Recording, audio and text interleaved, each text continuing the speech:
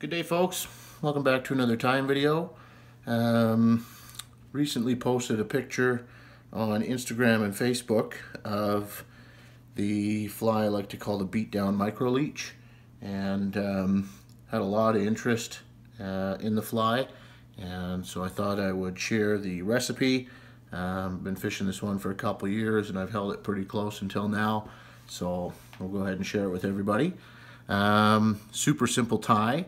I used to tie it on with a black nickel bead and or a bluish kind of a gunmetal bead, but Kent from Canadian Llama recently sent us some really cool new colors of the tungsten half beads, and so as soon as I seen this blue and purple, I thought of this pattern immediately and had to incorporate them, and it does give it a really cool look.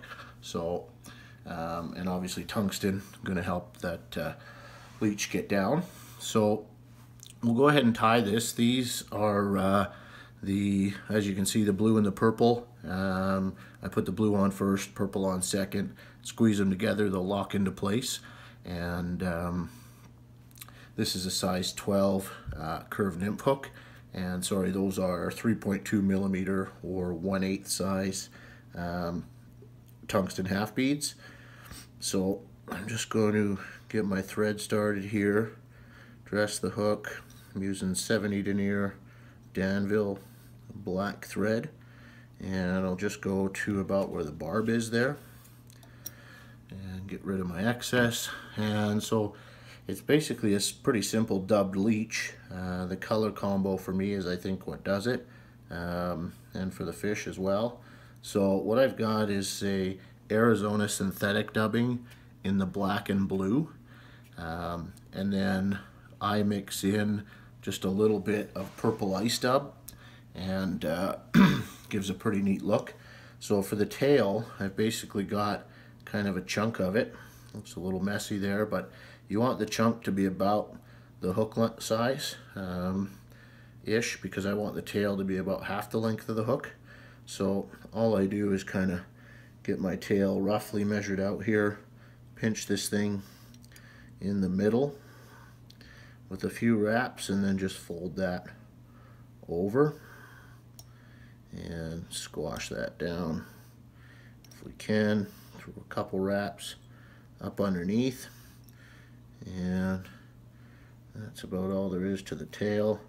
If it looks a little too long, just come in there, kind of pinch it off to length, but that looks pretty good just the way it is. And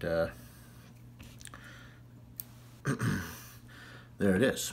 So now there's a couple different ways to do this next step. You can simply take your dubbing blend, and when I do the majority of the dubbing in the black and blue, and just add like a highlight of the purple ice dub. So you can spin it onto the thread, bring it up, wrap it around, and away you go. But if you're going to do that, tie in a rib first, so either black or blue or purple or something along those lines, so you can kind of protect that dubbing.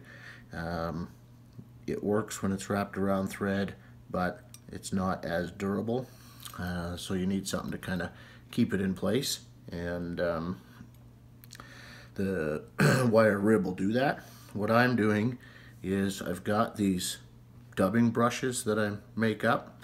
Rob made up a really neat little tool. I think he posted that on Facebook actually, so it's pretty neat. But these are pre-made dubbing brushes, so I mix the dubbing and then twist it in between the wire, and this makes tying these things super simple, super easy, and very durable. These leeches last me a long time when they're tied this way, and so anytime I'm doing custom dubbing blends, this is the way I'll do it. Just makes it super, super easy, and your dubbing blends tend to be more consistent as well.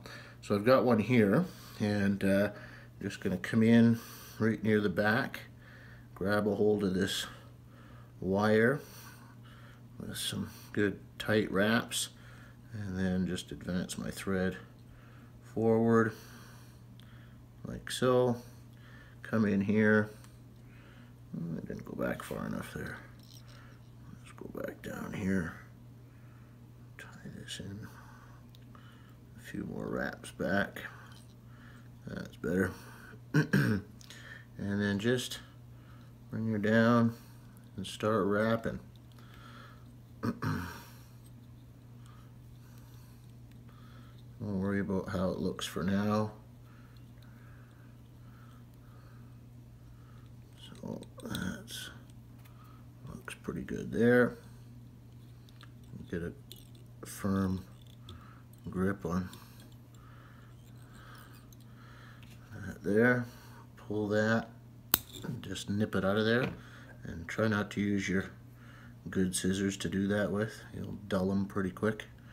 But I think I got, yep, that's all tucked in behind the bead there. So come in with a whip finisher. I don't use any glue or anything for this pattern. It's not really needed. So I just throw a couple whip finishes in, trim it out, and grab my little not so fancy dubbing brush and come in here, rough this baby up a little bit, just brush everything back.